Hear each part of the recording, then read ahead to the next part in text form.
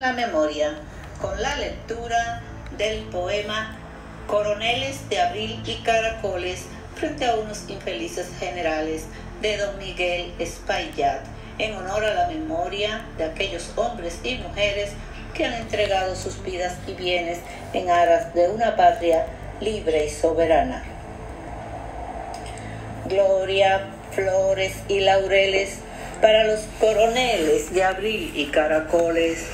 Desprecio, heces y escupitajo para el infeliz general destazador, para el cobarde general fusilador y para los mediocres militares sin honras uniforme que pretenden matar ideas matando hombres, que fusilaron a Camaño, que mataron a Francisco Alberto, que destazaron al combatiente, que incineraron al guerrillero, que esparcieron sus cenizas, que le dieron de baja y para abajo, que se lo echaron a los puercos, que borraron de la faz de la tierra al revolucionario, que eliminaron al coronel de Abril y Caracoles.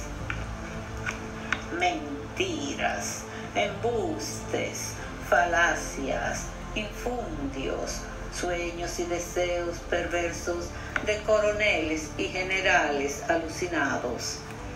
En este espejismo olvidaron la sentencia del poeta Cabral: hay muertos que van subiendo mientras más su ataúd baja a la profundidad de la tierra. En contraste, hay vivos que están muertos y anatematizados antes de bajar al sepulcro que los espera. ¿Quién ha dicho que el coronel Camaño ha muerto? El coronel no ha muerto nada.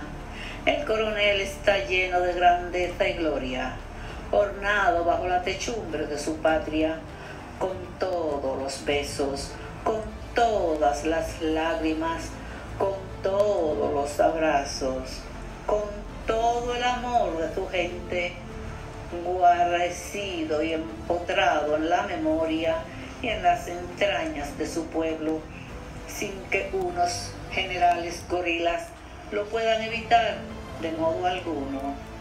Por el contrario, estos demonios de generales sin honras uniforme los sabemos vivos muertos, enterrados por la nación en el cementerio de los vivos. Estos infelices generales creyeron que habían enterrado al coronel del honor para siempre. Estos pobres diablos de generales creyeron que habían destazado el futuro del coronel. Estas bestias de generales creyeron que definitivamente los puercos acabarían con el coronel de coroneles. Estas hienas de generales creyeron que habían acabado para siempre con la grandeza del coronel de Abril y Caracoles. Estos generales de patios traseros, vendidos y sumisos a imperios depredadores de su patria, en su besanía, en su ignorancia, no cayeron en cuenta que la dignidad no se entierra, que el valor no se destaza, que los puercos no comen patriotismo vertical. Sin embargo, por veleidades de gusto alimenticio y culinario, estos cuadrúpedos sí que comen la carne de generales brutales y enemigos de su patria. Empero, en oposición, no hay marrano ni marrana que pueda comerse la gloria del coronel Rafael Fernández Domínguez. No hay lechón ni puerca que pueda ingerir la dignidad del coronel Juan María Lora Fernández. No hay cerdos ni cerdas que puedan masticar, tragar, digerir o regurgitar el patriotismo de Francisco Alberto Camaño. Pero sí hay puercos y puercas, cerdos y cerdas y todos los marranos y marranas del mundo dispuestos a comerse a sus generales preñados en sus entrañas de asco y muertes de patriotas vilmente asesinados en las calles o mazmorras, e incluso en la presencia misma de sus progenitores, cuando sin piedad les eran arrancados de sus brazos. Coroneles de abril y caracoles, la vida y el amor son sempiternos, ni balas, ni el destazo, ni el fuego, ni los puercos, ni coroneles, ni generales despreciables podrán enterrar la gloria ganada por el sacrificio de todos ustedes. La dignidad, el patriotismo, la nobleza, la entrega, la lealtad, el sacrificio por la patria son inherentes a los hombres de coraje y de bien y de honor como ustedes.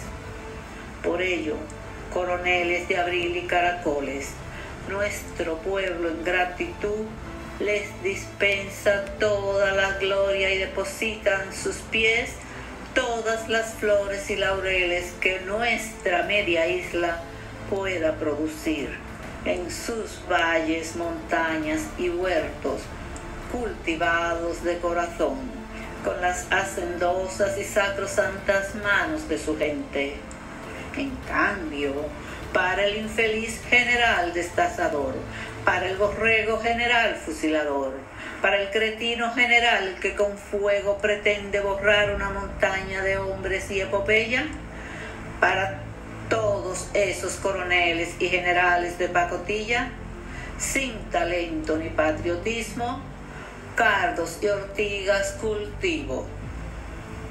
Y para más, heces, desprecios y escupitajos arrojo a sus vidas sin resurrección y sobre sus osamentas y túmulos sin valor histórico.